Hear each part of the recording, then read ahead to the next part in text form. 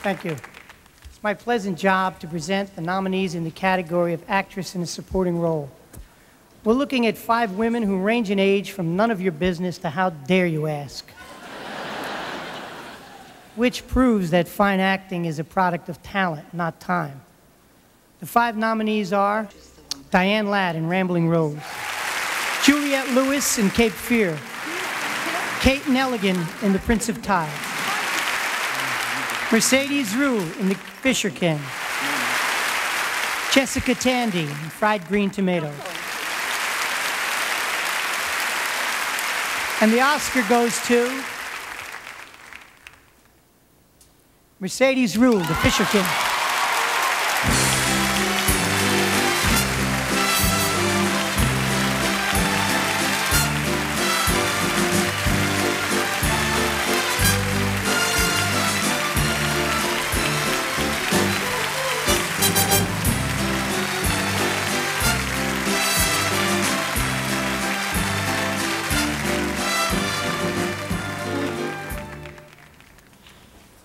Oh, thank you. I went to New York to study acting the summer that I was 21.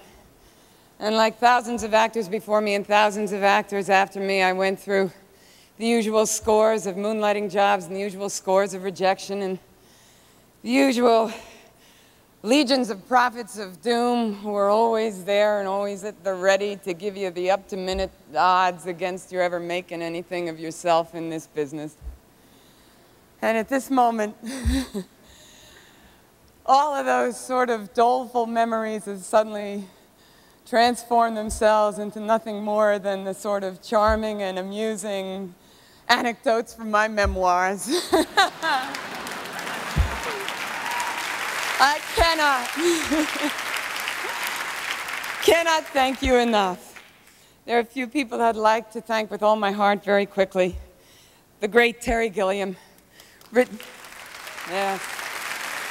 LaGravenese, our screenwriter, an extraordinary cast. It was an honor to work with them.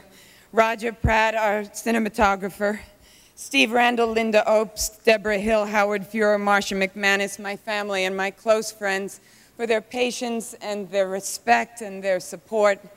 And finally, I would like to thank Albert Inarato and the late Joseph Papp, who gave me my first shot on the New York stage and my first break in the big time, and especially the late, great Joe Papp, who once in a rehearsal for that play nudged me out of the shadow into the light and told me to stay there in no uncertain terms.